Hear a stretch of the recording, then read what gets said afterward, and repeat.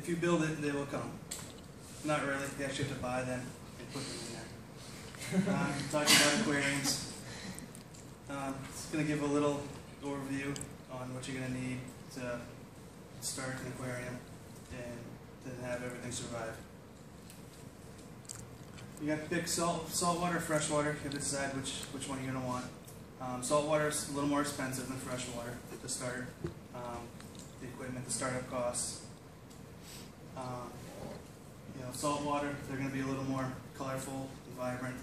Freshwater aren't as colorful, but it's a little more economical to start. And you're also going to have to find out where you want to put it. You don't want to put an aquarium near a window, near a vent, anything with sudden temperature changes, because it'll too much shock for the fish and they'll probably die. You want to choose a tank. You want to pick pretty much the biggest tank you can afford. It's kind of small, so it's going to be hard to take care of. You got a basic size tank, 55, 75 gallons. It's a good size to start with. You're going to want to set it up near outlets. The bigger the tank, the easier it is going to be to take care of the fish. There'll be less, the changes of the temperature will be less in the pH. You can go strange if you'd like.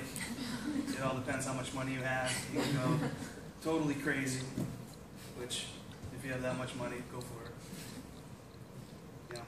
This example is from a player who used to be in the Dolphins.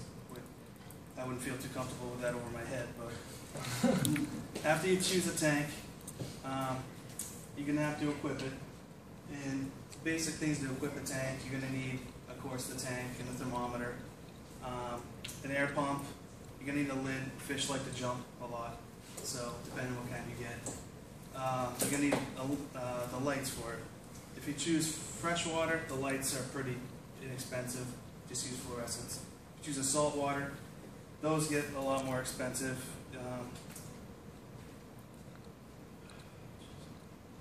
Again, more expensive lights. I forget what kind they were. Then you get to pick the fish, your fish and your coral. If you get a saltwater tank, they're a lot more colorful. The coral under the lights look a lot better. An example, a freshwater tank, you can run you a basic 30-gallon, $270, while a saltwater tank can run you up to $1,000. So that's the biggest difference starting. There's for our freshwater tank.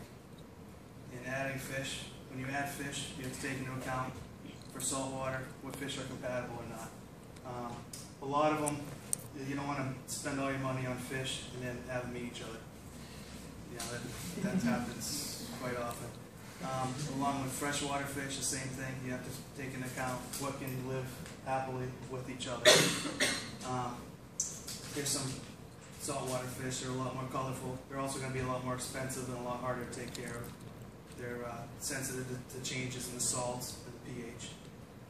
Freshwater fish, they're a little more forgiving, easier to take care of, and you can still get some cool looking freshwater fish. You can even get sharks and rays if you want for certain tanks if you have the room for it. You don't want to pick the wrong fish for the tank will destroy it. I mean, the wrong fish just won't even fit in there. So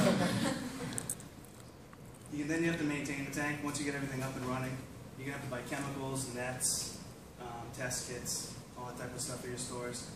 Stores can even do water tests for you. And then you have to do a lot of research because it gets confusing fast, especially if a fish gets sick or something happens and you don't know how to take care of them in it. And if you don't do your research, if you dive right in, that's just the wrong way to do it. In conclusion, if you do some of your research, you can have a good tank and maintain it fairly easily.